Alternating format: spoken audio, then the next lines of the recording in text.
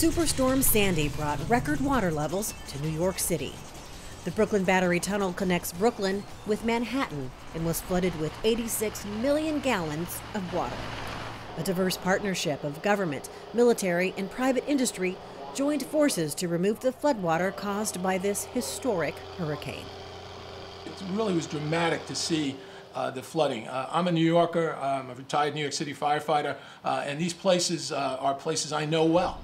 The Brooklyn Battery Tunnel flooded, and the good news is that's already been pumped clear, which is just a huge engineering accomplishment, and my hat's off to the engineers, the private sector companies, the Army Corps technical assistance contractors that were doing it. Just an amazing feat. The Corps of Engineers is part of the federal government's unified national response to disasters and emergencies.